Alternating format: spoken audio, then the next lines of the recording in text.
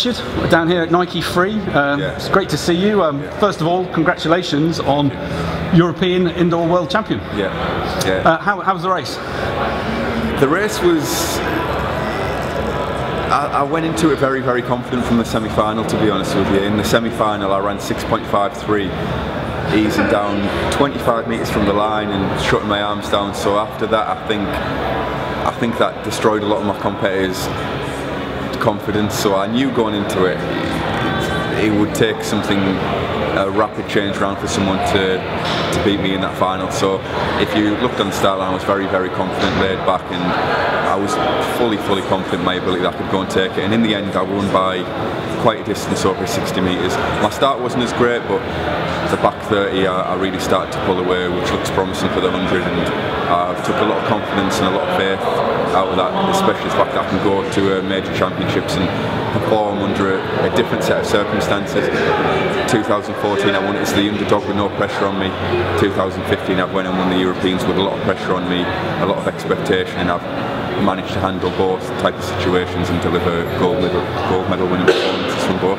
Well, that must set you up very well in 2015, and I say to have gone through both different circumstances. Yes, I think mentally anything which is shot at me, I can win races with under different circumstances either way. So mentally I think I'm as strong as they can come, and now it's just about getting in the physical shape, which I am in at the moment. It's just about getting even fitter, stronger, faster, going into the outdoor season and channeling that towards 100 and 200 metres. Sure. And I say the goal for this year, obviously off to Beijing. Yeah, that's going to be the main goal, Beijing. If I can go there and run a big PB, the aims this year are to win medals and to run a sub 10. That would be absolutely amazing. That would be a great platform to build on for 2016 to go out there and challenge for medals. So it's a massive 3 years ahead of me, and probably the biggest 3 years of my athletics career lying ahead. So it's very, very exciting and challenging at the same time, but exciting. I mean, you're relatively young. You've been through a lot already. I mean, you know, talked about a lot the 2012 non-selection. Well, 2012 was the first year that I probably broke through and showed potential to make the team. Before that I was living in the northeast and wasn't training with a proper training group, so it was pretty difficult for me to break through. I was injured a lot over my junior years, even though I was one of the best juniors in Europe. And then 2016 I started to run some really quick times, but got injured at the wrong time and didn't get selected. And then 2014 I broke through massively, so it's kind of only been my second year training as a full-time athlete where I've had the funds and the support to do so. So relatively young in terms of, you know, my years of being a full-time athlete, so I think there's a lot more to come. A lot more to come. That sounds great. That sounds great. Yeah. And you're training with Linford Christie? Yeah, I am. It's been great. I've been working. I was training with him in 2012, and I linked back up with him in January. I'd done the full winter by myself again. Got myself into great shape. I've always learned from Linford's sessions. I've done a lot of Linford's training programs, even when I haven't been with him. From 2011 onwards, when I first linked up with Linford, and his confidence just rubs off me massively. Having a man like that in your corner, you can't really have no one better. He's been there, done it. He knows everything that goes on physically and mentally going into big competitions. So to have him there, I couldn't think of a better mentor going into big championships. So I learn a lot from him. Sure. And you say you're looking to break sub 10 on the 100 metres. Is the training different now? Is it a different approach? It was from last year, because last year I went with a new coach and it was very technical, and that helped me, especially in the indoors. But going into the outdoors, the training program wasn't vigorous enough for me to have the physical ability to do it. So technically I improved massively, and for the short term indoors it worked, but then as the months went on into the summer I lost a bit of strength, I lost muscle, I lost endurance, whereas with Linford's program it's pretty brutal, to be honest with you. So the one thing you haven't got to worry about is that you're not going to be in the physical shape, because every single one of his athletes, they're all fit, they're all strong, and that's the last thing I'm going to have to worry about. So I know I'll be in the physical shape to perform as long as I stay injury free, which I've got a great support team around me. And then with the technical, you know, factors that have come into it, my technique's slightly changed now. If I put the two together and under good circumstances and a good race, I think I can deliver some really fast times this year over the 100 and the 200. Obviously, Linford's a real icon in the sport. Yeah. I mean, coming from Gateshead, you know, we said in the interview just before that there's obviously lots of famous runners that come from Gateshead, but not too many sprinters. How did you get into athletics?